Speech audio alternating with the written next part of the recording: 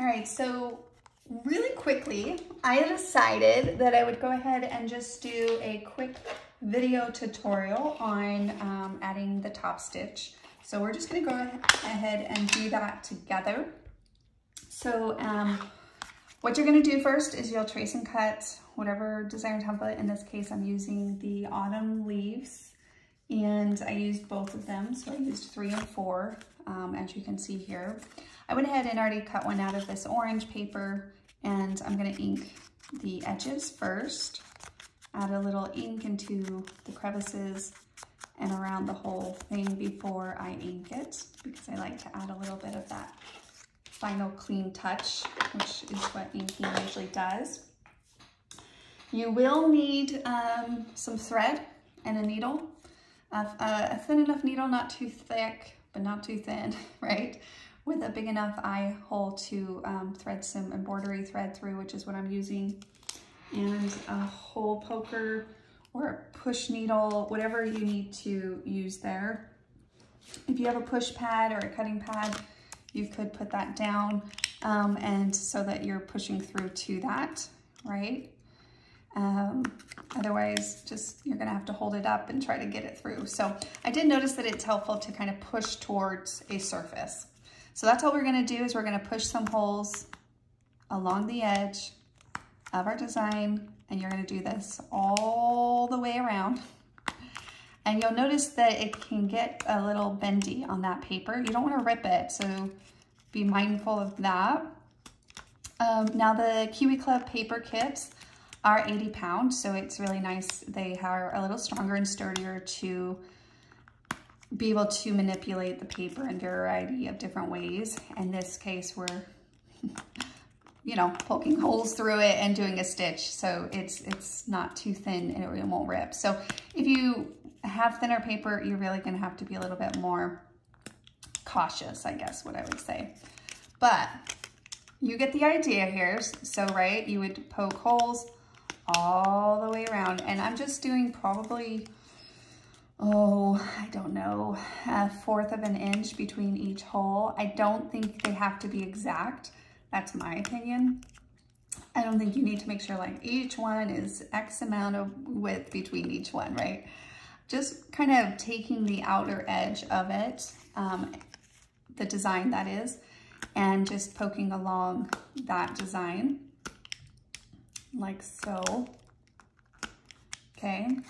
And so you would do that all the way around. It's gonna take you probably 3 to 5 minutes.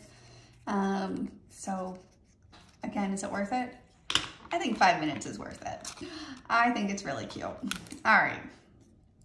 Now we're gonna take some thread, and you wanna make sure that this is long enough that you can go around the whole thing, okay? So you definitely wanna make sure that you have a long enough thread to wrap around the whole design. So I'm gonna actually pull out some other thread.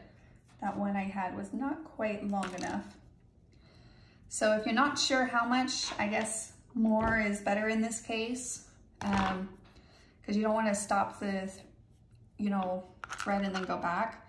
So I would say more is better. This is how my mom taught me how to needle a thread. You slide it through, pinch it, and then pinch that. Whoop. Let's do that again. Pinch the thread close to the bottom of the needle, and then we're gonna take that piece and thread it through the eye of our needle. And we're just doing 1 layer. So sometimes when you're sewing, you'll do like 2, so you'll push this all the way to the design.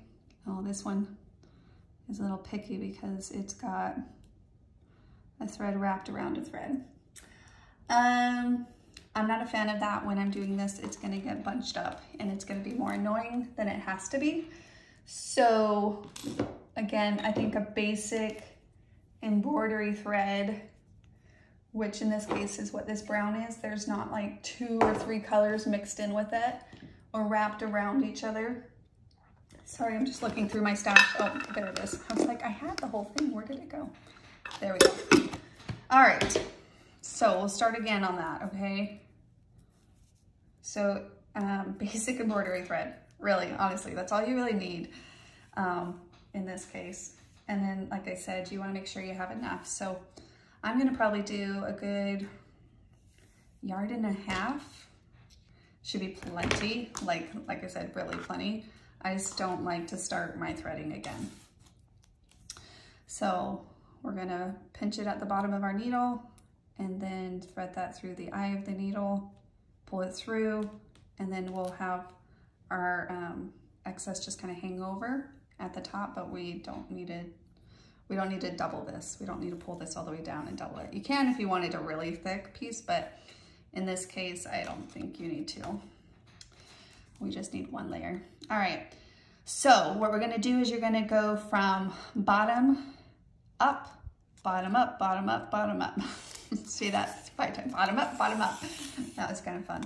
All right, anyways, we're gonna pull it through, okay, from the bottom, and don't pull it all the way through. You need a little bit left over so you can have this piece left over.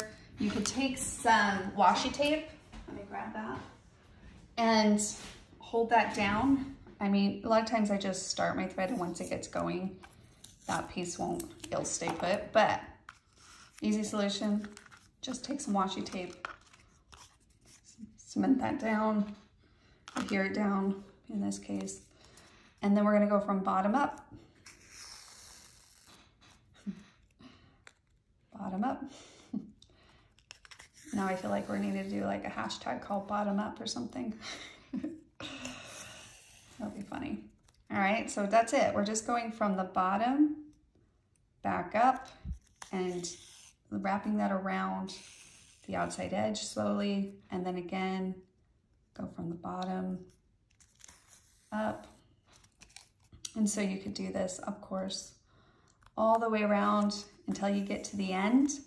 And then same thing, you'll snip it off once you get to the final last hole. Here, right? So say like that was our last hole. Honestly, you just go around that whole thing. It's not like, you know, rocket science or anything like that. So you really can get lost in it, put a movie on, 5-minute music or something, and just kind of enjoy the process. It's fun. And if you use contrast colors, so like this dark brown with this orange is just beautiful. So think of that when you're picking your embroidery thread out. What color do you feel like would accentuate the little details that you're doing? And then of course, when you finish, you're going to end up with another strand like you did on the front, and you'll want to trim it off, right? And then either, well, if you tape down the other one, you could just tape down the other one. I mean, on these, I tied the two together because I had already started it, and I just held the piece while I was stitching until I got to the final one and then tied the num off. But like I said, washi tape is a great way to kind of secure those strands once you're done as well. So that's a general how-to of how to add a little stitching to your fun little design elements, accessories, or whatever you choose to. You can even do them really cute around a border. Dang it, I should have done that. That would have been so cute. On the edge of a border. Ah, isn't it funny when you get an idea? Next page, Susan, next time.